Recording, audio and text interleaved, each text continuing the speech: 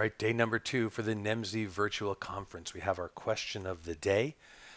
A few things we did with this question of the day this conference season.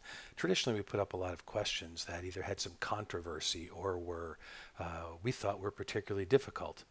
This time, we're calling out individual points that will not only help students succeed on exams, but also reflect on our teaching in the classroom. I think we're also trying to take a little bit of a closer stand with the National Registry's one correct answer announcement and blend that together into some valuable information for educators. So in this question, an unresponsive 48-year-old male is in cardiac arrest. Your partner is performing chest compressions while you attach the AED. After you press Analyze, the AED announces Shock Advised. While the AED charges, you should insure your partner. And we have 4 choices: that your partner resumes compressions, clears the patient, ventilates the patient, or prepares to switch positions. Now, I think it's worthy of noting first that the National Registry exam places a lot of weight on cardiology and resuscitation. What ultimately is one chapter in many textbooks, shameless plug, in emergency care, we expanded it to 2 with a separate chapter for resuscitation just because of this point, that you can find up to 20 or more % of the exams on cardiology and resuscitation. So it's a small part of your class, has a big part of the exam. So it's really worth paying attention here. On top of this, like I said, we're trying to get a registry style question here. Now, an overwhelming majority picked the correct answer: resumes compressions, right? So while the AED charges, you should ensure your partner resumes compressions, right? But there still was a certain group of people, about 10%, that said clears the patient. Now, I think what we have here is a little bit of old mantra and new mantra when it comes down to this.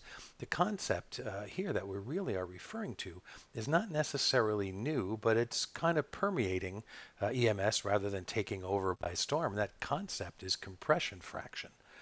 Compression fraction, which the Heart Association says we should try and get to be about 80%, certainly as much as we can, is the amount of time by percent that we're actually compressing during a code.